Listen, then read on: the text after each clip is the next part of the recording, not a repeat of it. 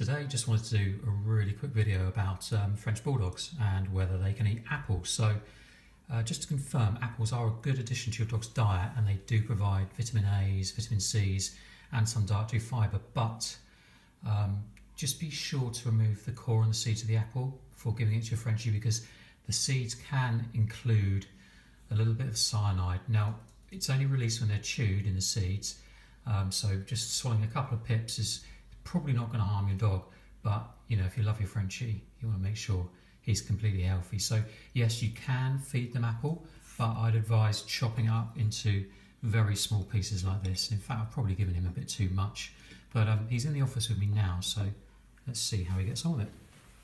So as you can see, this apple has no pips in it, no core, nothing like that. Hey Claude, want some apple? What do you think of that? Go on, see what you think. I don't even think he's interested in it today. Go on, do you want to try it? Well, my dog's not liking his fruit. But all I can say is, if he was to eat it, is he eating it? I think he might be now. Yeah, he's having a little bit. So he's got a bit of fruit in his diet. So yeah, to confirm, apple is safe for your Frenchie, but just remove the pips and the core and the seeds.